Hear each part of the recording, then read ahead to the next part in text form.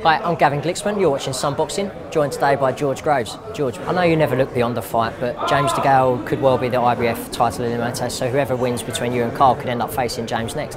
How do you feel about that? It's fantastic, fantastic. James needs to keep winning.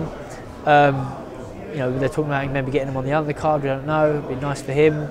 Last fight was out in Bristol in a leisure centre, so he needs to get back in the public eye if he wants to be involved in these big fights.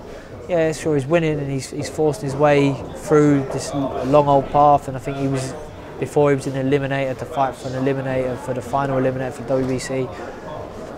He's obviously opted to go the IBF route, which is logical, and it can build towards another big fight. You know, me and DeGale is a fight that will always create public interest, I feel, because of the history.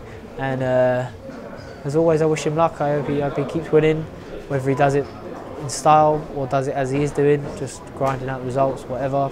We'll get it on. Having talked to the two of you, the rivalry seems to have mellowed a little bit now, but is that just because you've gone down different routes, or is it just that now I guess you could be in the same room without wanting to kill each other? No, I think it'll heat up as soon as it heats up. I think James is starting to accept what he is. He makes jokes about how he can't sell tickets and how he fights on Channel 5 in front of millions, but no one knows who he is and no one pays to see him box, or no one cares about him, to be honest. And then on the flip side, since our fight, people think my career has stalled at times, but I'm fighting in the biggest fight in British boxing history.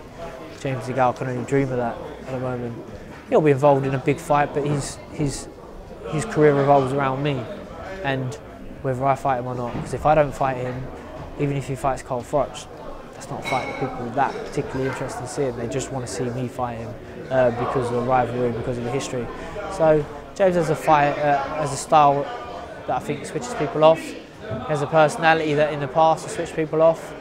I like loud, brash James, who, you know, tells it as it is at times and aims for the stars. At the moment, he seems to be settling a little bit and talking about his age and he's getting on and just wants to fight for a world title and then maybe one or two more. It's not what I want to hear from him. Just finally, Andre Ward's claiming that he's become sort of the most avoided man in the division. Is he someone you'd like to fight? I'd love to fight Andre Ward. I'd fight Andre Ward tomorrow if the fight was made. Commercially, I probably need a fight or two that's going to get my name a little bit bigger in the States. This next fight's going to be covered by HBO, so I've got that. So this is a fight that could take place sooner rather than later. He's avoided for many reasons, because the risk reward isn't there for fighters. You know, if you're an unbeaten prospect and you're going with Ward, could get beat for relatively low money in probably what will be a sloppy fight that won't be viewed by a lot of people.